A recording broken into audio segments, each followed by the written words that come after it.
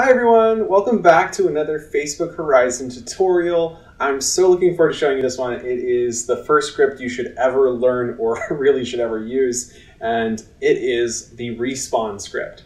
So here we are in the Cenote Zapote, one of the worlds I've been working on recently, and I actually visited this in real life, so I wanted to share it with everyone. But as you can see, it's a relatively small world. It would be very easy for someone to fall off. So if someone walks off this edge here, you'll see they respawn back here at the original spawn location. And this applies for more than just falling off a ledge like this, but this also applies when there's other areas that if someone gets out of bounds. For instance, there's this kind of secret jump area here, and if you jump off, you'll see that when you fall, you also respawn. So it's very important to have multiple respawns as needed for your world to make sure players are not getting trapped in trees, not getting trapped falling off the world and landing at the bottom of the world and just being stuck there. So this respawn code is so important, and we really believe it should be included on every single Horizon world. But until then, here's how to do it. It's very simple, and if you have any questions, please don't hesitate to ask. All right, so starting right into it, we have when event trigger is entered with player, then respawn player on spawn. You'll notice we have an object variable labeled spawn. Now let's go ahead and create this from scratch, and I'm going to do that by closing out of this. So we're going to start by going into our gizmos, grabbing a script. Let's go and enlarge that script. Now we're going to go inside. Once inside the script, we don't need when world is started, so you can grab that, pull down for delete. We'll go ahead and rename this, and we'll call this one respawn. Now, when trigger is entered by player, so we're going to be creating a trigger, and when a player walks into that or they touch it with their hand, they're going to be respawned. So let's go ahead and grab the respawn. So it's under the motion tab, and if you scroll down, you'll see there is player motion and respawn player. Perfect. Now that we respawn player, what we need to do is respawn it with parameter player. So grab the duplicate and pull down player. So if you go to the right, grab duplicate, pull player down, and now we're going to respawn that not on self because this is on the trigger object. So this code will run on a trigger. So we need to create a new object. We go to new variable, hit object, and then we're going to go ahead and type in spawn point. Okay, there we go. So we've got our spawn point. So we'll drag that over and change that to happen. So we're going to respawn the player on the spawn point. So whatever we set the spawn point to, that's where we're going to respawn. That's it. That's the code. It doesn't get more simple than that. So now we just need to create two more things. So we're going to go down here, and let's say the player ends up over here in this corner. And this is going to be like a little secret area of the cenote. And if the player ends up right here, so we're going to build this slightly large trigger. And I don't want it to be super easy to get to. I really want it to be kind of like a hidden little Easter egg. And we'll build it up high. So anyone who's trying to jump on top of this, because see, this is the lowest area, so I imagine someone might want to jump up here. So anyone who's trying to get into this area and get up on top, we're going to allow them to get on top. So we built this trigger, and now we're going to grab a spawn point, and we're going to go ahead and place the spawn point right up here on top. You can see this little iguana, super cute. And now we can close out of this and go into our trigger, open up the properties. We're going to go grab that and pull that up here just for easy. And we'll enlarge that. All right, so we've got our properties, and we can see that it is triggering. Yes, it is triggering on players, not objects, so that's perfect. And now we are attaching the respawn script, and now we need to drag this over to our respawn point. So we grab the little doohickey here, drag it into here. Now, while we're doing this, I want to talk about a couple quick features that you can see in here. We have player gravity, so if you want to make gravity really intense, you can do that. If you want to make player speed or really light, and also you can also do the opposite, make it really light. We can also change player speed to make them fast or slow. So we're going to leave that on the defaults, and we are going to spawn and start. No, we do not want this to be the default spawn. So there we go. That's how we adjust that. Go ahead and close out. All right, so we have created our script. We've got our trigger, we've got our respawn point. So this is going to work. Now let's go ahead and reset our world. And we're going to go hit stop, reset, and play world. And now we're going to come in as a player. There is one error that could happen, so let's see what happens. All right, so this has happened quite a bit, and it's definitely a glitch that needs to be fixed in Horizon, but it's where when the newest spawn point you create, is where the players are going to spawn when they first join. So it's a quick and easy fix. And like that, we can see that the code has recompiled correctly. So it was as simple as leaving and coming back. But the other option is that you can just delete the original spawn point and recreate it, assuming you haven't already been working on it for some time. So as you can see, I had a lot of triggers, but now it is working. And if we go back to play mode, there we go. So it works. Now let's go try and see if that has worked out. So we're going to jump over here, run past the snorkels, and if we put our hand in, or any part of our body, we respawn up at the top. How nifty is that? Now we've got this amazing view. No one else is going to know how to get up here. It's a really cool Easter egg. But there's so much more you can do with this. As you're probably already thinking, you could make a house that only people who get to the door can like teleport into rather than having an opening door. Or you could have perhaps something you jump into and then it teleports you somewhere else. There are so many cool ways to use this. I cannot wait to see what you guys come up with. And feel free to ask if you have any questions. And just a little Easter egg here. There's a quick example of how you can use it. So in this case, I have it set to check if someone's wearing a hat. And if they are, then they get teleported to an underground area like this. And then if we come back up and go through the blue, we have another trigger which respawns us to the top. And you too can soon be creating scripts like this. It's so simple. If you have any questions, please don't hesitate to ask. And thank you so much for stopping by. Bye! Oh my gosh, what are you still doing here? You wanted extra content? Okay. I give in.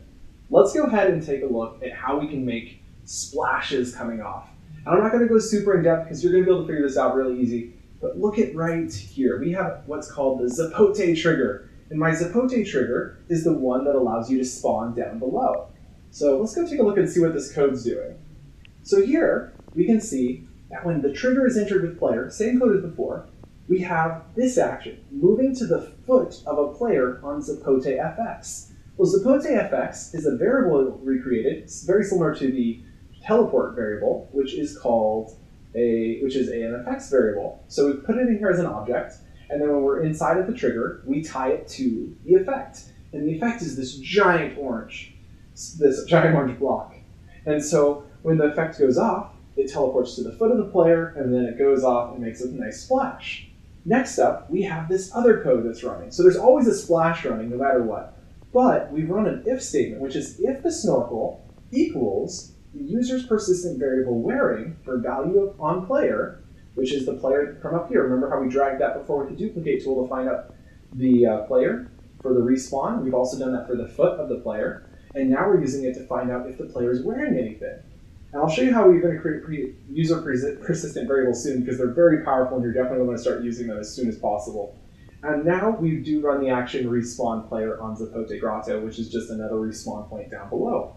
And the best part about this is we can use this effect again on the trigger down below in the grotto. So you make another trigger, you run the exact same script, so you can just duplicate this, it checks to make sure they're wearing a snorkel, or if you don't want to make sure they're wearing a snorkel, use your original spawn code, which you use when you put the person falling off the world, and they will then just be teleported no matter what, even if they've taken off their snorkel, which is honestly what we've done here, because if they had to be wearing the snorkel and they took it off or it fell off, it would not be a good situation. Don't want anybody getting stuck in the grotto, am I right? Anyway, so this is really easy code. If you have any questions about it, please don't hesitate to ask. But you're asking right now, how do I create user persistent variables? Well, it's super easy. We go into our settings icon over here, and now we go into the settings. We go here under zoom in. We go into player variables, and you'll notice you can create new player variables. You have 5 total, so they're very expensive. Highly recommend using them for only things you want to know, which like wearing is very important in this world, but you might want to use scores for another world. So you click new, and we'll call this one scores. And then we've now saved that. So that's how you create one. And once you've created that variable, you can now use it in your code.